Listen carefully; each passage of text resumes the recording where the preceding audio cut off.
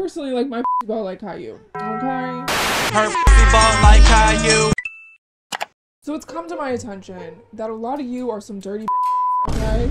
Not all of you, but some of you. Why was I on TikTok and I'm scrolling or whatever and there's a video and it's a girl doing a tutorial on like how to wipe your vajayjay. And she was doing it wrong! She was doing it wrong! It was not the way you're supposed to do it. It was, oh my, I screamed. Okay, I was screaming. As your internet mother, and just a mom in general, it is my duty, okay? It's my duty to show you guys like some good hygiene tips, some good hygiene, what, I don't even know the word I'm looking for right now. I'm gonna give you guys my favorite hygiene tips. A lot of this stuff, as an almost 30-year-old woman, I feel like is very obvious to me, but like I'm sure there's some teenage girls out there who just don't know. Like maybe you don't have a motherly figure to show you this stuff. So I'm gonna give you guys my most amazing, my favorite, the best, the JJ hygiene tips, okay?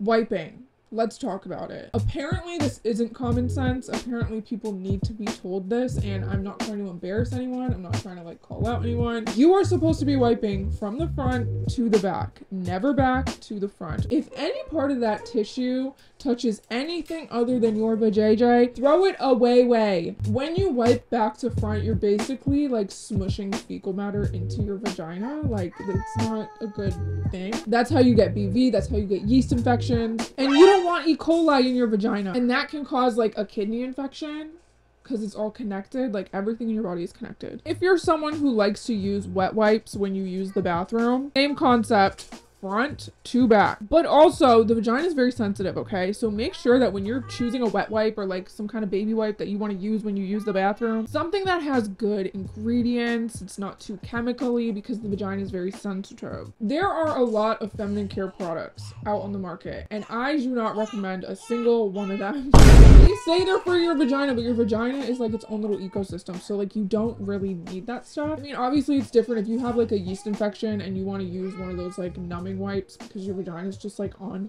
fire. That's a whole different story. But to be using these like vagina wipes that are specifically meant for the vagina constantly, no. How are you washing your coochie? I'm someone who loves my loofahs. Loofah?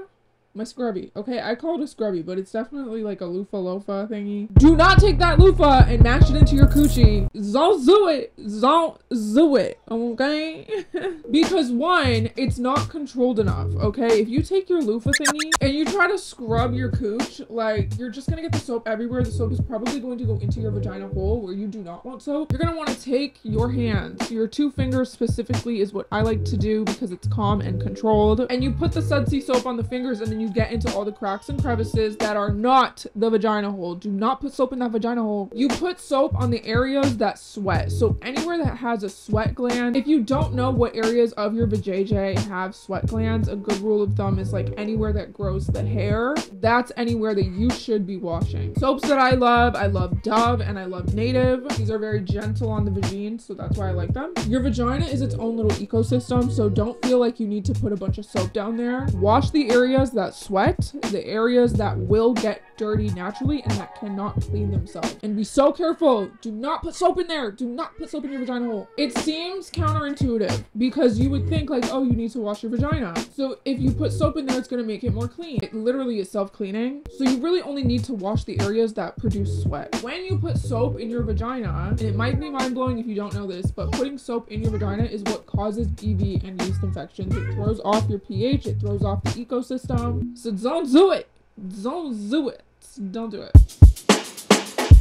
So now let's talk about grooming, okay? And this is all definitely a personal preference, so like take this maybe with a grain of salt. I personally like my ball like 𝐒𝐬𝐿, okay? I personally feel more clean when I don't have a giant bush, okay? That's not to say that I haven't had a giant bush. I mean, I have a child, so like I cannot regularly keep up with my waxes, but I prefer that Brazilian. I really do. I personally do sugar waxing. That's the only kind of waxing I do. I don't trust real waxing. I tried to do real waxing one time and I bruised myself. You honestly can do sugar waxing right at home. I do it at home. It costs like $5 to make. You see this right here? You see this? See this magic little little gem, this magic jar. This is my sugar wax, okay? This is my pride and joy. Sugar waxing helps with ingrowns. It helps with the darkness if you are a person of color like myself and you get, you know, those dark patches from shaving. I honestly can't remember the last time I shaved my coochie. I only do waxing now. It's so simple, so easy. I actually found these really good wax strips on Temu. Sounds so crazy. They are the best wax strips I have ever tried. They come in a pack of 100 for like $1. Sugar waxing also lasts like 4 weeks. I only ever have to do it like once a month, so I typically do it after I get my period. And the more that you wax, the less hair will grow, and over time it leads to like permanent hair loss. Another thing you should be considering, what underwear are you wearing? Inevitably, if you sit here and wear these hoochie lacy underwear that are hella cute, okay? Hella cute. But if you wear these super cute underwear that are so far up your ass, like what do you expect? Like, of course your vagina juices are gonna be sloshing around up there. You gotta let girlfriend breathe, okay? You gotta give her a break sometimes. The cute underwear is all fun. It's all fun. And I love cute underwear. But every day is not the vibe, it's not the move, okay? Sometimes you gotta go commando. You gotta let her breathe. Because what do you expect when you're wearing these tight little panties? Like, what do you expect? Get a few pair of cotton underwear, wear those around the house, wear them when you're not doing anything.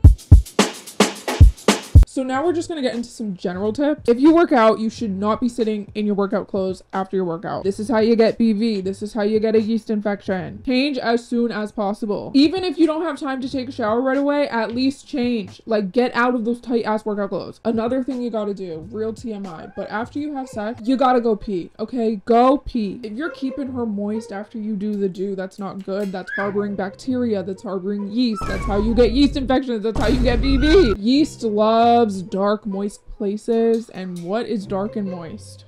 Your vagina.